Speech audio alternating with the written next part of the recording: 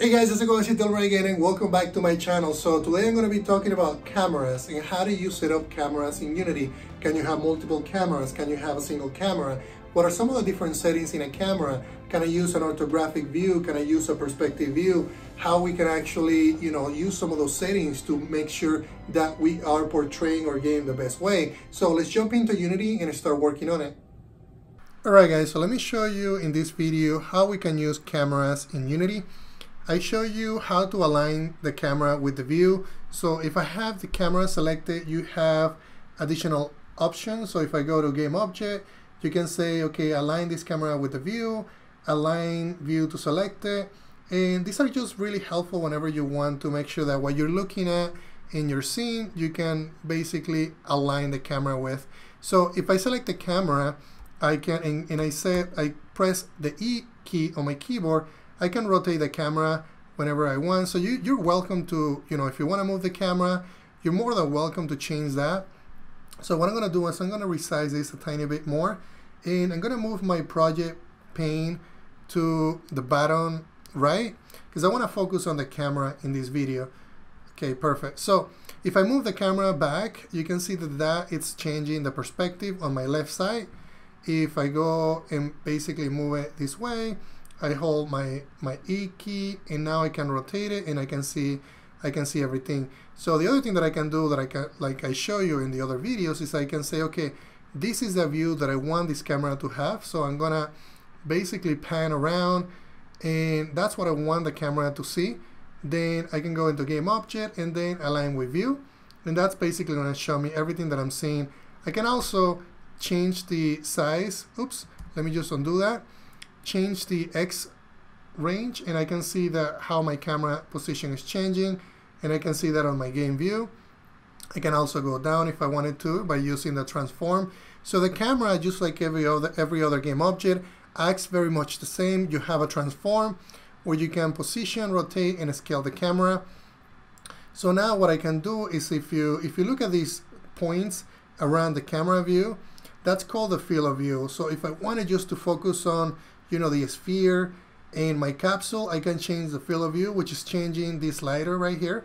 I can also go back into the slider and then say, okay, my field of view, it's going to be very wide and very big because I want to see everything.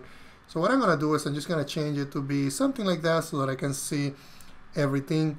The other thing that I can do is you have something called clear flags assigned to a camera. So right now the flags are the skybox. But what if I wanted to have a solid color? What if I wanted these to be black? Or if I wanted these to be, a red color? Or I wanted these to be a green? You can change these clear flags to be able to change the color of what the background is. So if I want it to be the skybox, you can leave that, a skybox. If I want it to be a solid color, which is what I'm going to do, and then just do, something like this, maybe right around a dark gray. Perfect. And the other thing that I can do is I can use what's called a cooling mask, and this is going to help us determine what type of objects this camera is going to be rendering. So right now this is set to everything, so that means that it's gonna, whatever it sees through is gonna be able to see on the game scene. So if I change this to none, I'm not able to see anything because I changed the cooling mask to nothing. If I change it to everything, I can see everything because every single layer, it's going to be included as part of the camera render. Perfect. So now going to projection. So if I click on perspective, this is going to be by default a perspective view. If I change it to orthographic, which I really like to because I like to creating, more of isometric style games. So that's when you'll use that type of a view. And you can see that kind of looks, it gives it a really cool look of kind of an isometric style. But if I want to change it back to perspective, I can click on perspective and then just basically reposition my camera. Perfect. So I already covered what the field of view is, and you can see if I change my field of view, that's changing the field of view of the camera. I can also use what's called a physical camera, and this is something new to Unity. You can change the the focal length. You can change the sensor type if you want it to be, 8 millimeters, super 8 millimeters. So for those of you who are more familiar with physical cameras, you're gonna basically relate to this quite a bit. And you can change some of these other settings, sensor size, the lens shift, the gate, fit, and some of these things I haven't never used. So you're more than welcome to experiment with those. I'm going to disable the physical camera because I'm used to just the regular camera. And I'm gonna go back to having, about 75 on my field of view. The other thing that I can do is, determine what the clipping panes are. And this is, the distance that you want to start rendering objects. If I change this to say 1, you can now, if I go, I'm gonna paint around and you can see how that's changing, how far I can start rendering. So if I change it to, something about, like 5.7, you can see the object is starting to appear as I increment this. So this is really helpful when it comes to, optimization. If you don't really need to render a very large area, you might want to change the clipping planes to be, very, a low number. But if you don't really mind and you have, you do have mountains and you have things very far away that you want to render through this camera, then you can adjust the, the far setting. The other thing that is really important to use is the viewport rec. And if I want to change this, you can kind of see that I can change the viewport. If I change this to be something like this, and this is really helpful when it comes to, you may want to have multiple cameras, and you might, if you play a lot of games, you can see that in some games we have, we may want one camera to be looking at one area, especially in car games. You have, one camera might be looking at a different angle, and then another camera might be looking at what you're seeing. So you can change the viewport rec to do that. I might have another camera that is basically rendering another angle, and I'll show you that in a minute, how we can change those. So I'm going to go back and undo and have 1 and 1. The other thing that we can do, whenever we have multiple cameras, we can change the depth. And as the tooltip says, this is a camera with a larger depth is drawn at the top of the camera with a smaller depth. So you can play with this setting as you have, multiple cameras.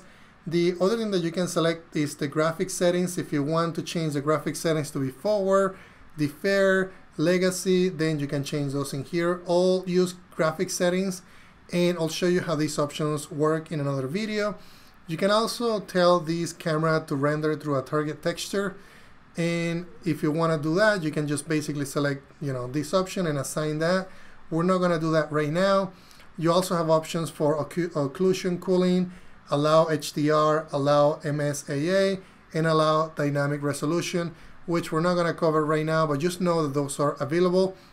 Then if you have multiple displays, and for instance, let's say that you wanted one camera to render, on display 1, you can assign that camera to display 1. Let's say that you want to have another camera that is assigned to display 2, you can do that as well. So let's do that right now so that you can see. If I want to, I'm going to call this one, I'm going to rename this one, and it's going to say camera, and let's say that this is camera front. And then I'm going to duplicate it by just pressing Command and D.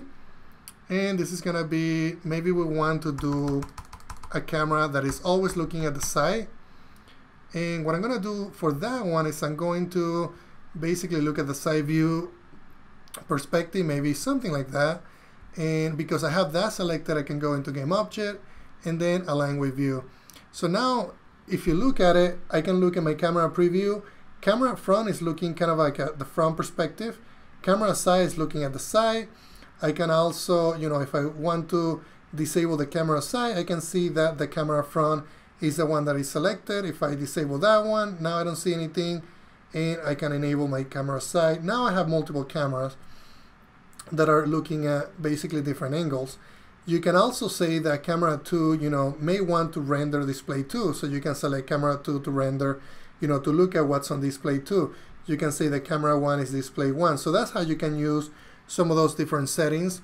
The other thing that is really, really important about cameras is you may not want all cameras to render everything. So for instance, let's say that I want camera 2 to only be rendering the sphere. So what I can do is I can click on the sphere and go into layers, and I'm going to add a new layer. And for now, let's say that this is going to be, let's call this one the blue layer. And I'm just going to call it blue layer. And if I go back into my camera side, I can change the cooling mask and then basically click on nothing, the option nothing, and now go into the blue layer. And that's going to allow me to select, only to render things that are part of that blue layer. So let's go back into our sphere and make sure that we assign the blue layer to that. And you can see that camera side is only rendering the blue layer. Let's say that, for instance, we wanted to change this quad to be blue. So let's change that one to color blue. Maybe about that, perfect.